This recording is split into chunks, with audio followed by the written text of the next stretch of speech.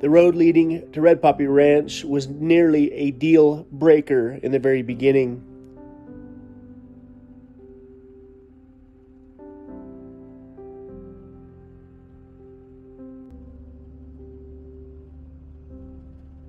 Both Cedar and myself felt that it wouldn't be possible to live up here full time when the road conditions would get as bad as they would in the spring and in the fall.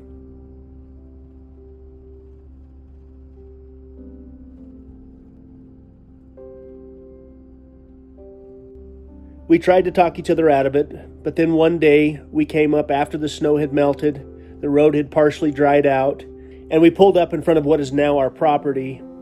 And on the right-hand corner of the property was a cedar tree.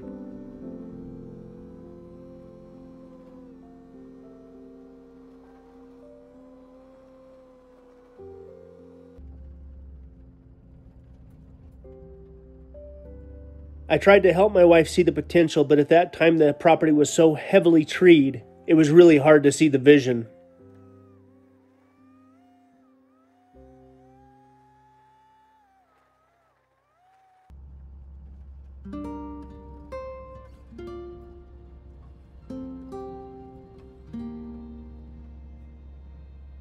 But more than anything, we both continued to admire just in fact how beautiful it was once we got up here.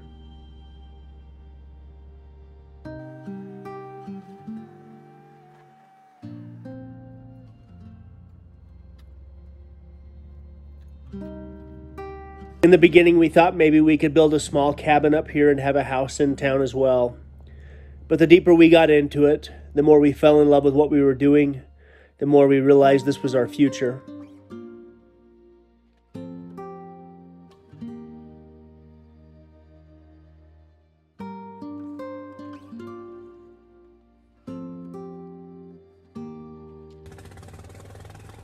The road requires a tremendous amount of maintenance on a regular basis.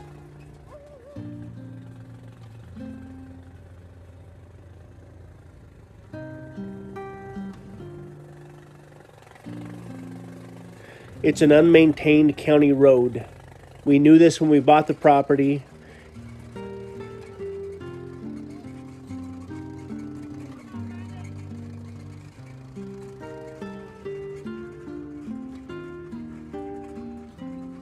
Both us and a few of the other landowners that own land up here have spent a fair amount of money trying to deal with the all-consuming mud that continues to be the challenge with living up here.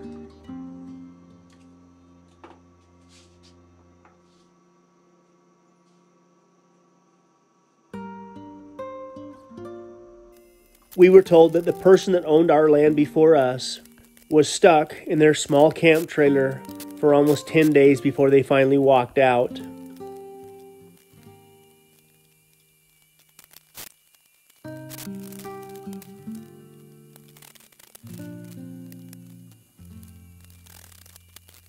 That was all they could handle. They gave up on the place and stopped making the payment.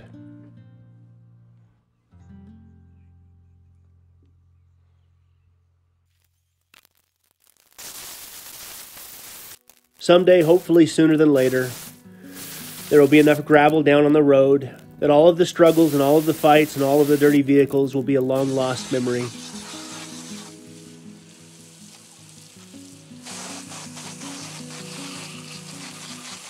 I don't know if the challenges associated with living up here would have been worth it if I didn't have my wife and kids in the back of my head reminding me why the struggle was worth it.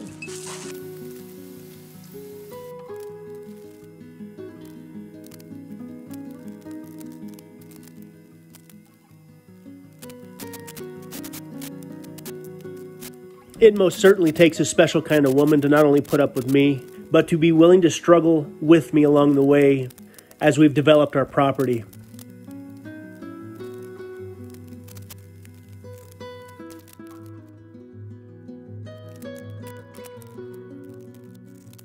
Shortly after meeting Cedar for the first time, long before we'd started dating, I heard a story about a day when her dad came home from dove hunting and needed help cleaning and plucking the doves that he'd harvested that particular day.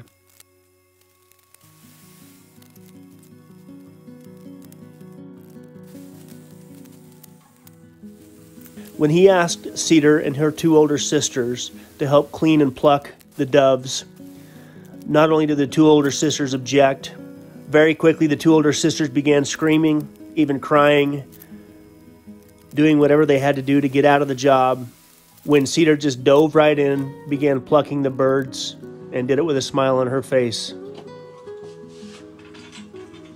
Cedar, come look at this.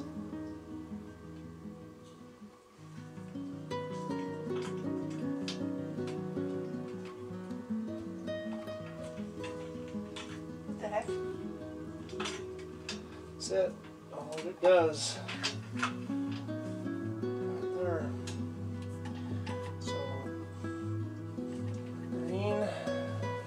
Got somewhere where I can see that.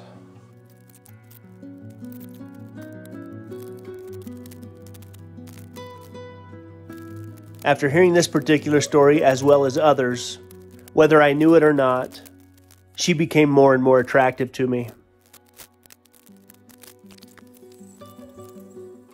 She's always had a passion for the outdoors and spending time in nature.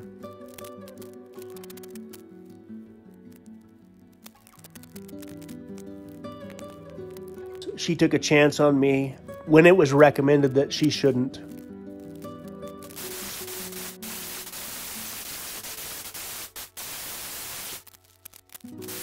She knew every deep, dark secret about me, and yet still took a chance.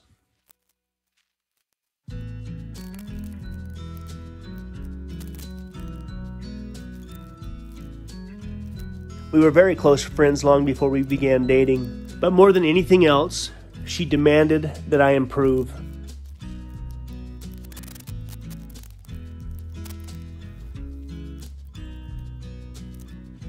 She was the only girl that I'd ever dated that required this of me.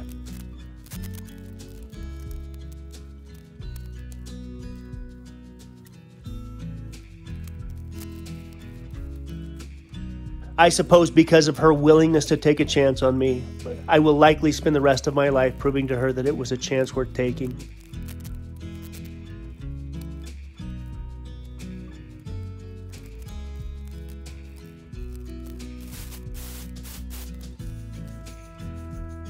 I installed the 20-inch Big Blue sediment filter before I installed the Ultraviolet water purifier.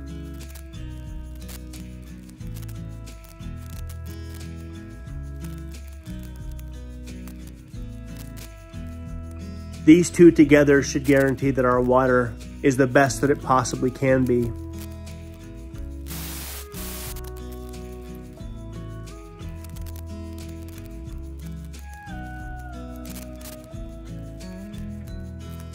The water is still hard. I had to rearrange the water heater and move things around to make room for a water softener that we'll likely install at some point down the road.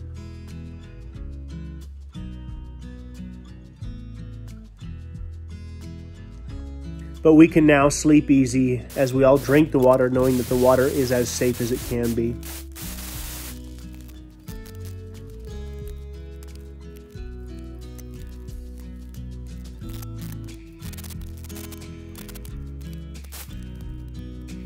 No more chlorine, no chemicals, and the ultraviolet purifier that will kill anything that could be potentially harmful.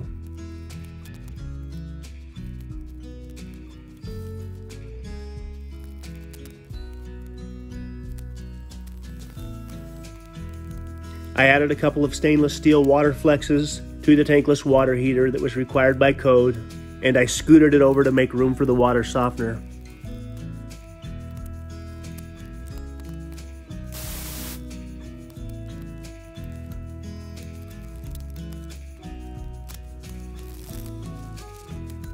The road constantly requires attention, and the windows to give it attention oftentimes can be short-lived, and I have to have a fully functioning tractor that I can depend on when the road needs this attention.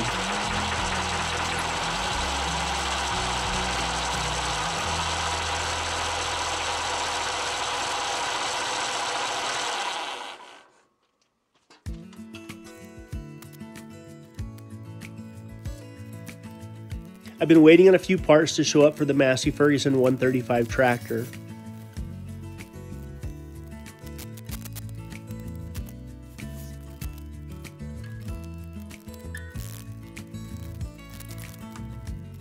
After replacing the head gasket and getting it running, it had a few oil leaks here and there that were simple gasket failures that I wanted to replace, and the parts finally arrived.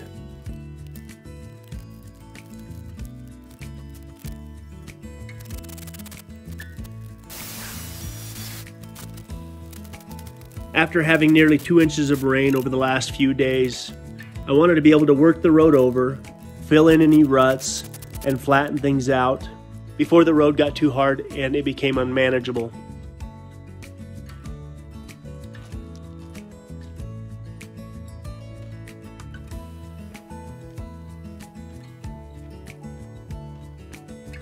The mud up here can be incredibly challenging, but the good news is, as soon as the sun comes out, it seems to dry incredibly fast.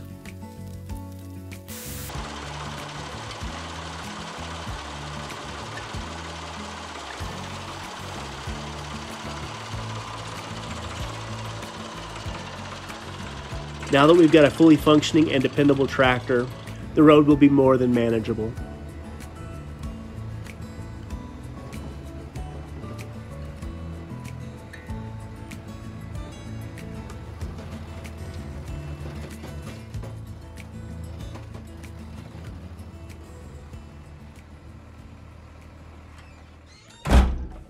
As you can see, Cedar made it down to the storage unit, picked up her 12 boxes of fall and Halloween decor, and she's doing her best to make the house a home.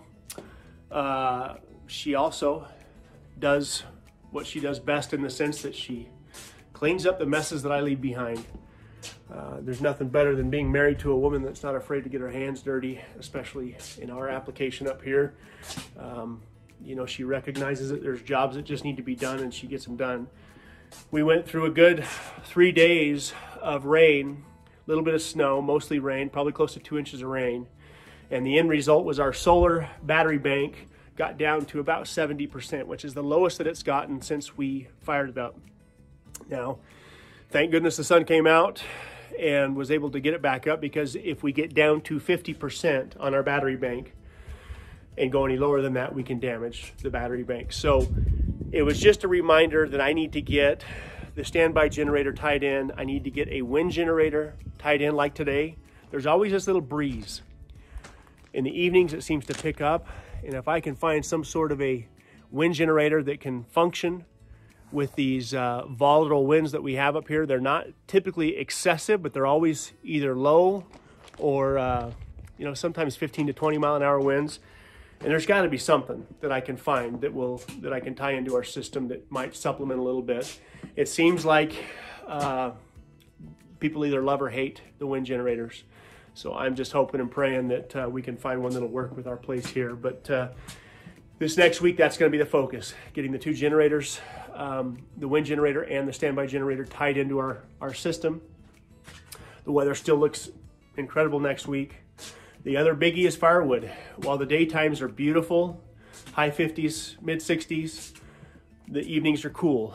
And as well insulated as the house is, we're burning wood. We're not burning a whole lot of wood. It doesn't take a whole lot to keep the house warm, but we don't have enough wood. And next week, I'm gonna go over to my favorite spot to cut wood and see if I can't accumulate enough wood for both the fire and also for the shop. I still want to try and get some of the structural stuff done on the shop as we head into winter. The other thing I'll say about that little tractor, I spent quite a bit of time on that tractor this week, and I was able to use it this morning and run down the road and fill in some of the ruts and the holes that are caused by these storms. And the tractor ran great. It's got a little tiny oil leak. I think it's coming from the valve cover gasket. I'll have to look at that. But overall, it was a great week. We've got plenty to do this next week. I still haven't even had a chance to start working on the siding on the front of the house here, but we're under the porch, and so I can frankly do that anytime. But we're making progress. So firewood and the generators next week, and we should be good.